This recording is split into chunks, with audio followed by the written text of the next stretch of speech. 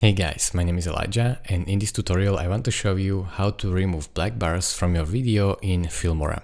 So in Wondershare Filmora there is actually a simple way how to do that, but it will require a little bit sacrifice of your image, but it doesn't really bother me that much. So I will play this video for you. You can see this is Marvel trailer. I want to get rid of this top bar and this bottom bar as well. In order to do that, I have to select my clip, go over to video tab right here, and then here you have scale options. Make sure this lock is green, because if it isn't green then this axis will move separately and it will stretch out your video instead of scaling it up. So Command Z to bring that back and then hit this lock button.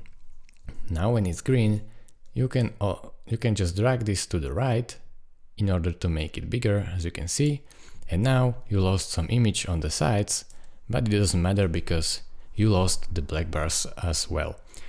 So thank you for watching, guys. If this video was helpful to you, consider subscribing and liking this video, and I will see you in the next tutorial. Bye bye.